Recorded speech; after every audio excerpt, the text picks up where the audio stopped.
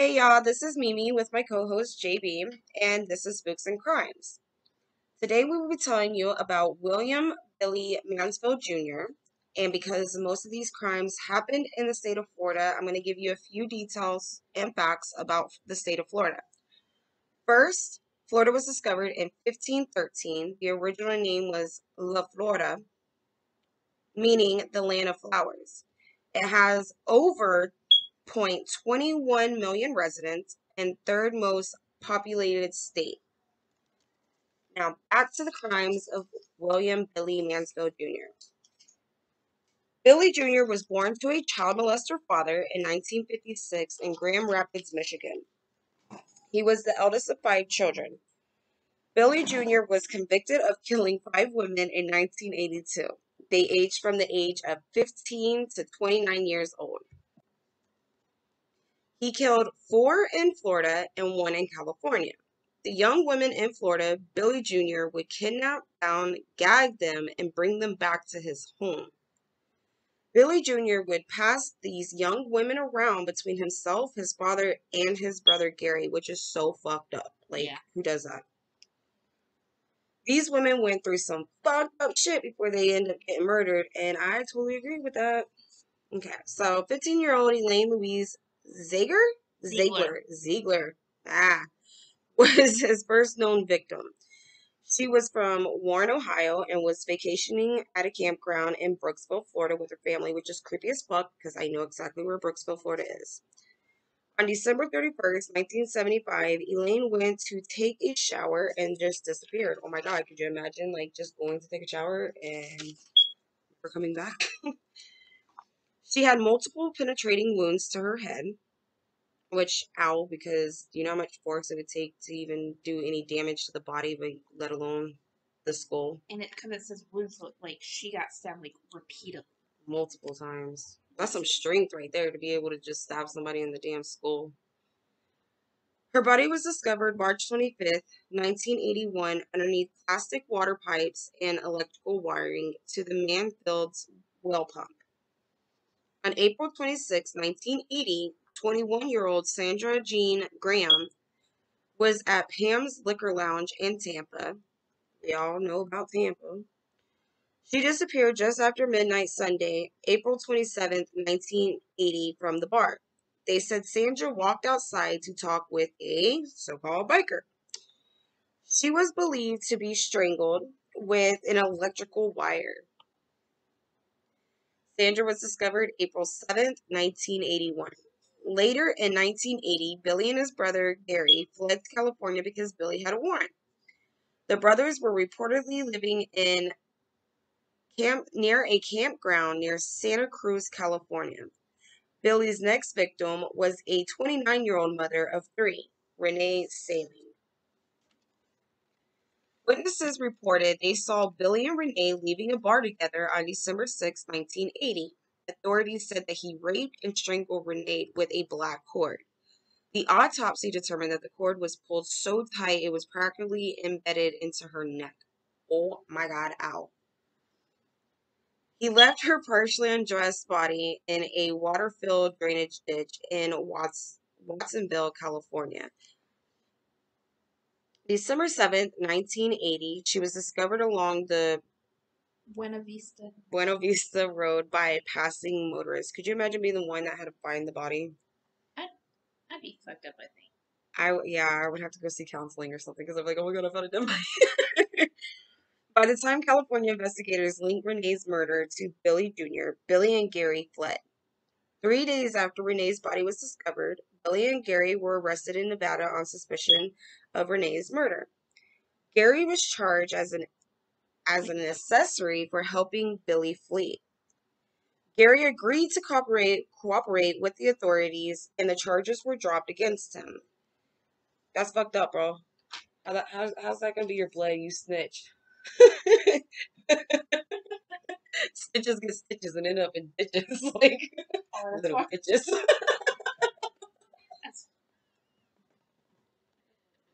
He didn't snitch. He's just a cold motherfucker. He's wrong. While Renee's death was being investigated in California, authorities in Hernando County, Florida, were discovering bodies at Billy's parents' home over the next month. Oh shit.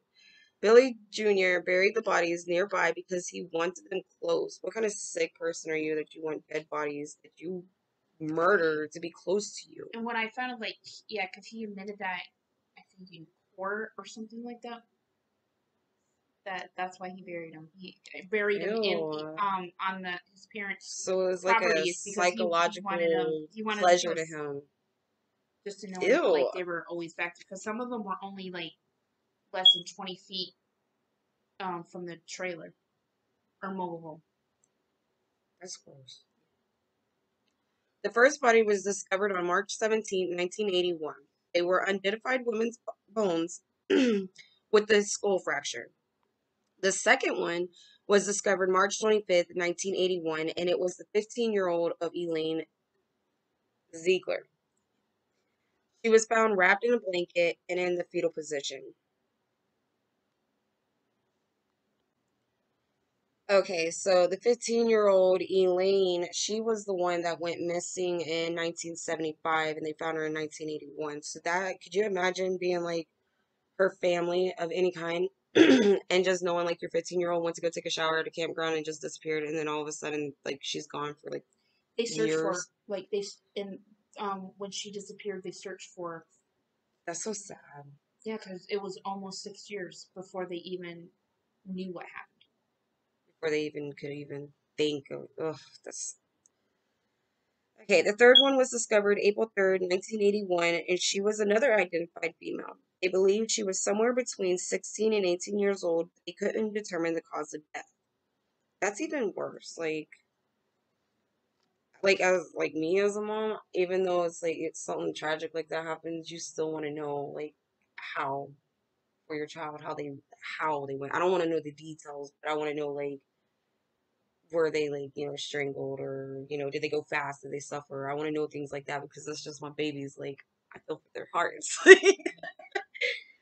On April 7th, 1981, 21-year-old Sandra Graham was the fourth person discovered on the property.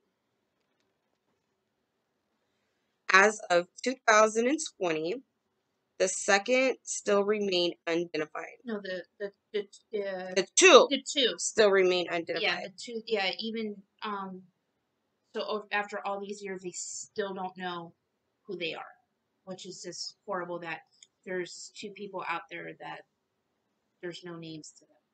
Yeah, that's really freaking sad. On July 21st, 1981, California begins the trial for Renee's murder. On August 10th, it was declared a mistrial because the jurors could not all agree on a verdict. Wow. Yeah, it What was. the fuck? How not? Like, because they already don't, by this time, they already had him, like, is this a first murder case? This is Okay. this is only because this is in California, so this has nothing to do with Florida. It is only about Renee. Oh, okay, okay. On February 23rd, 1982, Billy was convicted of first-degree murder. And that's yes. February 7th, 1982. Sorry, guys, let me backtrack. Step back. February 7th, 1982, California begins its second trial. This is the second trial for Renee because the Okay. first one ended with the mistrial. He was tried again, and that's when they found him. That's when he was Convicted of first-degree murder on February 23rd, 1982. On April 6th, he was sentenced to 25 years to life for the murder of Renee Saling. Following his conviction of California, he was extradited to Florida and stood trial in the other four murders. Prosecutors were originally pursuing the death penalty in Florida, but he pled guilty in exchange for 4 life sentences that would run concurrently with the one in California. That's sick. Like, I'm sorry, I don't understand how if they have proof that you murdered somebody, how is it okay that you can get a deal to make it less for you? Like that makes no sense to me. Like according to the judge, I believe it was all the evidence was circumstantial. Yeah, but just any murder cases, like it's so fucked up that you can get a deal and get away without getting murdered yourself because you're too scared to get the electric chair or Well, whatever it is. he was originally going to plead not guilty until they were put in the death penalty, and Yeah, that's right when he there. pleaded to that. Yeah. Why give him a deal though? If you have facts and proof that he killed somebody. But there again, everybody has their own different views and opinions on the death penalty and stuff like that. So I mean, I guess it's the different situations. Anyway, so Billy had been denied parole 4 times since his first hearing in 1996. I was 6 years old, but what? Because of the way Billy Jr. committed his crimes, the parole board felt satisfied in denying him parole for an additional 10 years. Mm, okay. In 2012, he was once again denied parole. His next eligibility parole hearing will be in 2022. Oh my God, that's next year. What the fuck? I hope they don't let him out. In his case will be reviewed every 10 years and he can continue to be denied and die in prison. No comment on that. He is currently serving his time at California Healthcare Facility in Stockton. So yeah, that was a little short story on Billy Jr. Mansfield. We thought we would cover this one because it happened right here in our state, and because of just last year of 2020, they found new evidence against him, and this started in the 70s. So um, they found new evidence against him because his brother Gary decided to snitch once again because he got busted for a drug house.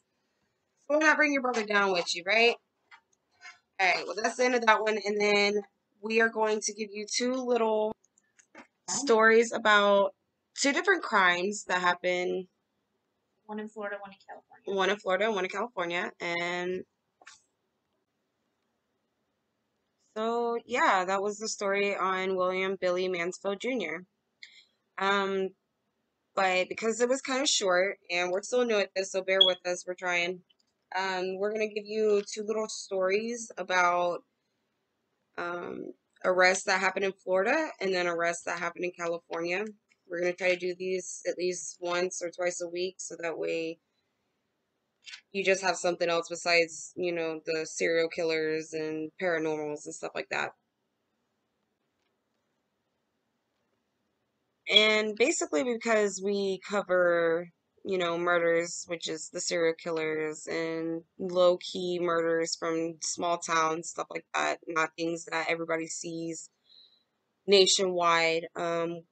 We also do paranormal and crimes. So the crime stories that we will be giving you sometimes will be funny, sometimes like what the fuck, crazy, makes you question people's state of mind, different things like that. So let's go ahead and get into the first one. This one happened to happen in the state of Florida.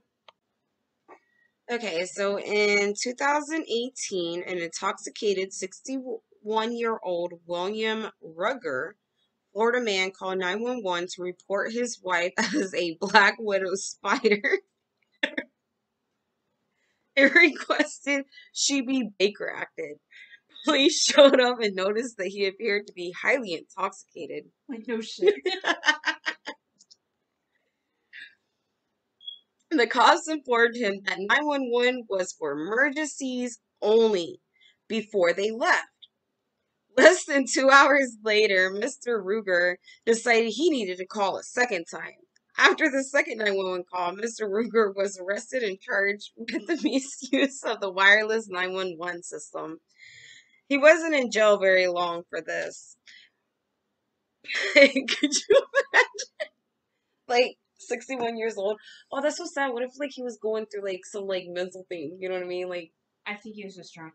oh my God, that's even worse. Yeah, I think he was just drunk. I don't know why he thought his wife was a black little spider, but Like earlier when you made the comment, you were like, yeah, he thinks his what all I heard was he thinks his wife is a black widow spider. But I was thinking like, where she was like, the black, they call the women who kill their husbands Oh. black widows. That's what I was thinking. So when I started reading this, I'm like, oh, hell no, this motherfucker really thinks that's a spider. Oh, this is.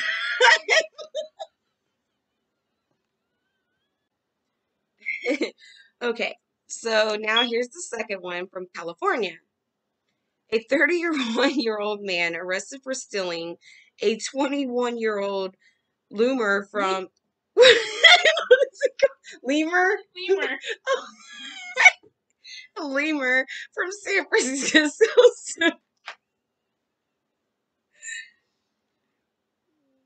Last year was told to stay away from the zoo. Last October, they discovered the male. Was it lemur? Lemur? Lemur. Lemur missing. Oh my god, he went back! So the guy broke in, stole the lemur. They found the lemur the next day. Lemur's totally okay. Nothing happened to lemur. He got arrested, but now he was told to stay away from the zoo. Like, who the fuck wants to break into to the zoo and steal a lemur? I want to break into the zoo. I'm going to steal some like exotic animal. Not like, aren't those like the emu type ones though? They're not like, you know how you get the emu and then you get the one that looks just like an emu. I have never seen a lemur, a lemur in my life. Lemur. I'll show you. So, I've never heard of this before. I'm sorry, guys.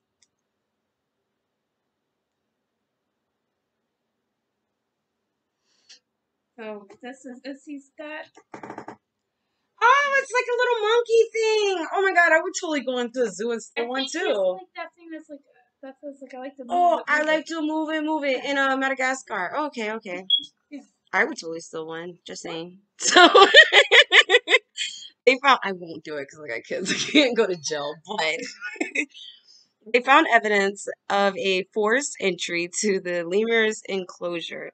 They spotted them the next day, and the lemur was okay, thank God, because I hate stories with animals being hurt in them. Who the fuck just breaks into a lemur enclosure? I agree.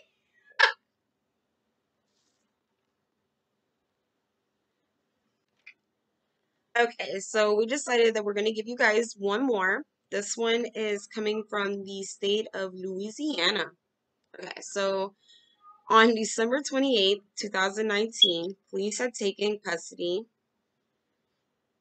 of a Louisiana man. Okay, my bad. Let's start all over on that. This one comes from the state of Louisiana. On December 28th, 2019, police had taken Justin Savoy, a Louisiana man, into custody. They responded to a suspicious activity in a home he was occupying with a female acquaintance. Cops discovered that Justin passed a handgun, marijuana, and drug paraphernalia, sorry I pronounced that wrong, during the search. Other firearms were also discovered in his truck. As Justin was being strict search, I am so sorry, guys. After his arrest, the police reportedly found concealed weapons in his butt. Oh my god!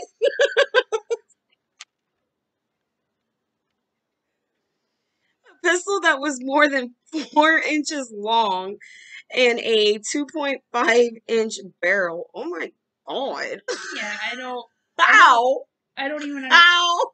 I don't even understand why he put that up his butt. Out of all things, you decide to put that up your butt. But they already had all that other stuff on him, so I don't even. I don't know.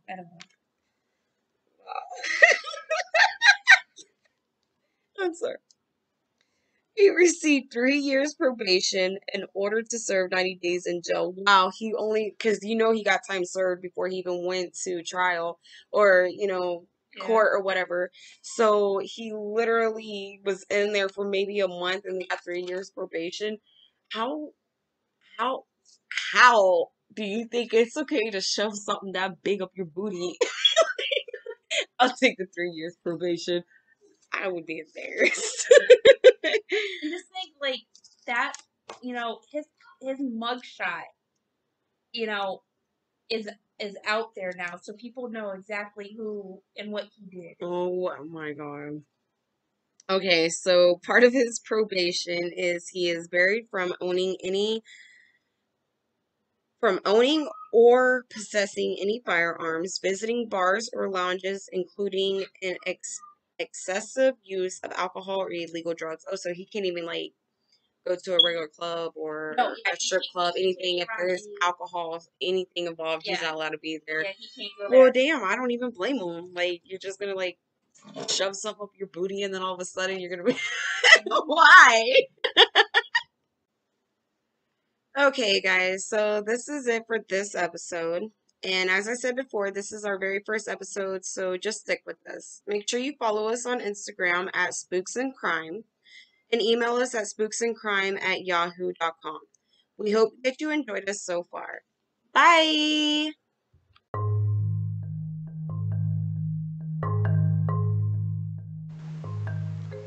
Hey guys, this is Mimi with my co host JB, and this is Spooks and Crime.